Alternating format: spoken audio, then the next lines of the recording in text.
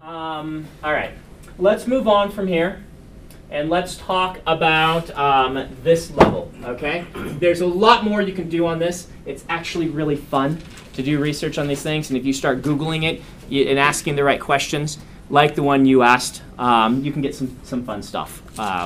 People will argue about it. There are a lot of cartographers out there who are really dedicated to their art, who will tell you all kinds of things. So, nations.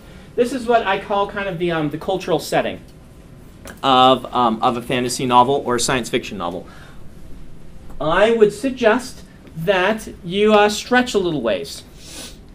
You try on this to come up with some things that are a little bit different. Because there are a lot of areas you can go to that if you think about it, that I feel like I gave this lecture, but I probably just gave it at LTUE. There are a lot of cool things you can do that people aren't doing. For instance, governments.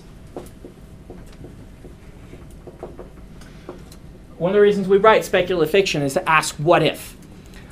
Asking a few what if questions about your government could be really cool. What if the people who ruled were the oldest in the culture? What if the people who ruled were X, Y, or Z? What if? Coming up with just a few cool quirks for either your government or your culture or your religion can really serve to distinguish your setting from all of the other settings. And it can also give you good plot hooks and story hooks and concepts like this. So governments you can do. Religion.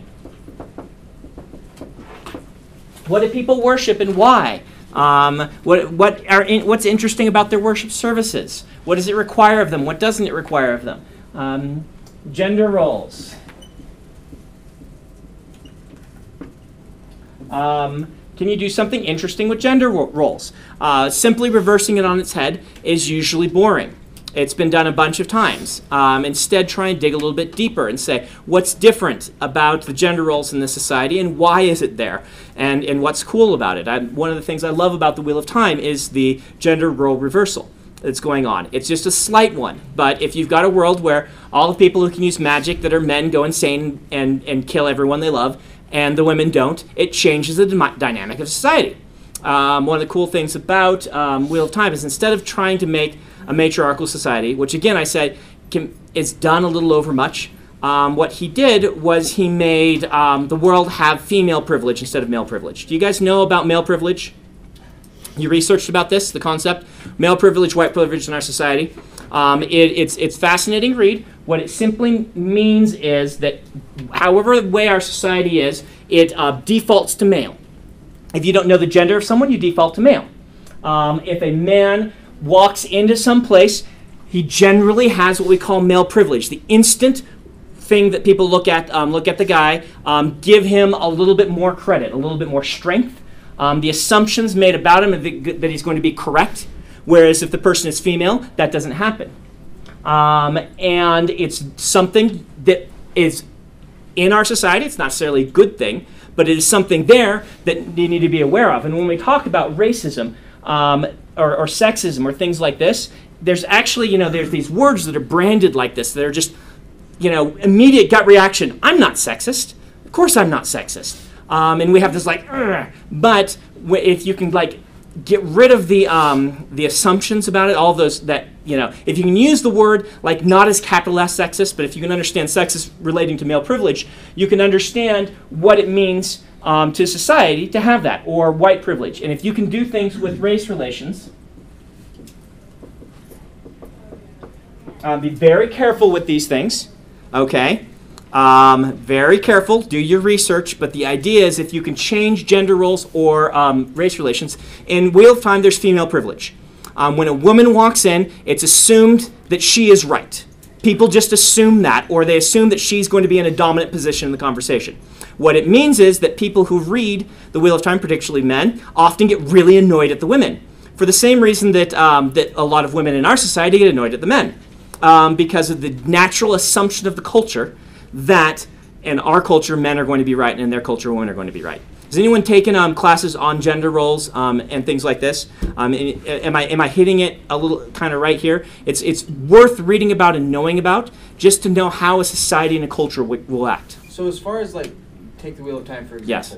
you have, you know, this female bias, yes, so to speak. But then on the other hand, he kind of changes it up, and a lot of people don't like the Aes Sedai or whatever. Right, they don't. So in the that same, how you can kind of make it different? Well, yeah, but in the same way, people don't like it, the Aes Sedai and the Wheel of Time world for the same reason in our world they don't like politicians. And it's politicians, and if you think about that, in our heads, popped into our minds, a clean-cut man in a white, you know, in a suit and tie is a politician. This or probably the tie isn't on because, you know, and that is who we associate with the establishment. They associate the Aes Sedai with the establishment. And so what he's doing is he's changing the bias very subtly in the culture. And it creates for some fascinating reading if you're noticing what he's doing. And you can do this with race relations and gender roles. The thing is, number one, be very careful. Like I said, go read about race fail. Just Google race fail, one word. Google race fail, and start reading about the other. If this is interesting to you. I think it is something that needs to be approached more. Almost everybody who is on the other side who is in what we would call a minority, is saying we need more of this. We need to talk about this. But blundering into it, kind of like, I'm going to, you know, can often create a story that's even worse. So do your research, but it is the sort of thing you should be reading about, I would suggest. Yes? Was that what you're aiming for in Stormlight with light eyes, dark eyes, this sort of race relation? Yeah, I'm trying to play with race relations a little bit and base racism on something in their culture that is not something we have in our culture. And that's one of the things that we do in fantasy and science fiction is we can take 2 steps away. Instead of making it about skin color, we can make it about something else and still deal with the same topics in a way that allows us as a writer to cast off some of the emotional baggage that would come from that. Does that make sense? So that's what I'm doing. But I'm also very fascinated with gender roles, and you can see that in The Way of Kings, some of the gender role stuff that I'm doing.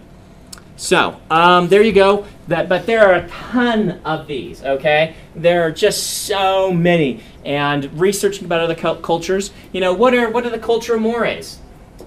Did you say that more or more? I don't even know. Sociologist, is it more?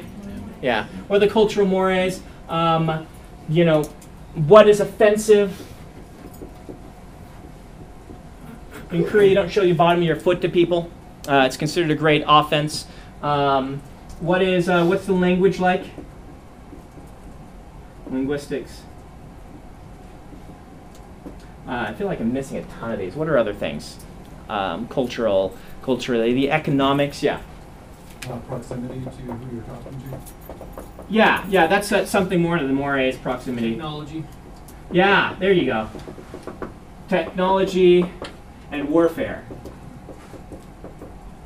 Is there something about tech or warfare that changes? We're talking about, you know, not things about the nature of the world, but the way that the humans interact in it. Maybe just what's considered honorable or... Yeah, codes of ethics.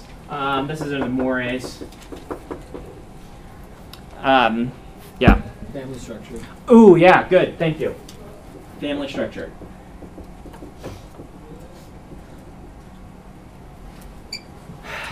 There's so much depth here that you can go to, and if you picked 3 of these. Oh, did you have another one, Travis? I had a question. Well, actually, I think you were about to get to it. So okay. If you picked 3 of these and said, I'm going to have something original in my nation for 3 of these different ones, and the rest of them I'm not going to focus on, because you can't do everything in a book. Keep that in mind.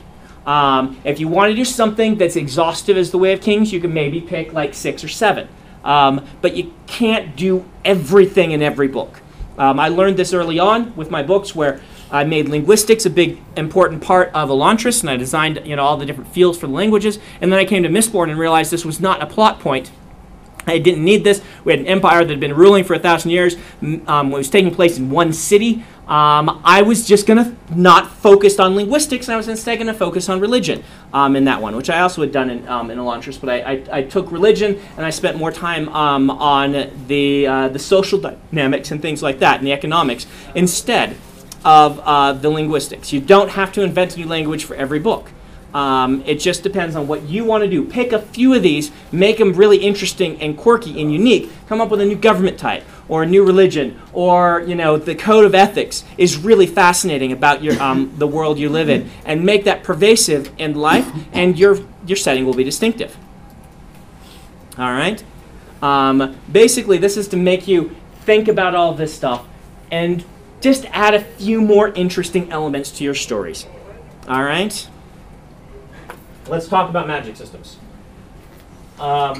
This. Did you have anything under local, or was that kind of covered? Yeah, I kind of covered in all of this stuff. I mean, local is going to be, this is the stuff that's national, and then local you would pick, your little, the village that the person is from, or the city they're from, and do some of the same stuff just for their village or for their town. Pick one distinctive thing about the town and two distinctive things about the kingdom, and then make that the focus of your storytelling. Where it comes for world building, yeah. I was just wondering if you had any any fantasy books that helped you get better at world building that you could recommend. Boy. That do a good job. Who does a good job? I think Erickson does a great job with his world building. I think Rothfuss has done a pretty good job with his world building. I really like Anne McCaffrey's world building. I always thought she was stellar. The book Guns, Germs, and Steel is fascinating read for this sort of thing. There's another really good one. It's just a history of warfare. I'm trying to remember what it is. Thing is, most technological development has been spurred by warfare throughout the history of the world. And so whether it's the compass or whether it's the stirrup, these are basically warfare related. Sometimes they are food and trade related, which always kind of relate back to warfare, but keep that in mind. Food, trade, warfare. Basically, you can get rid of it and just say food and war are where everything's boiling down to. And you're usually having war to get more food, get more land. So.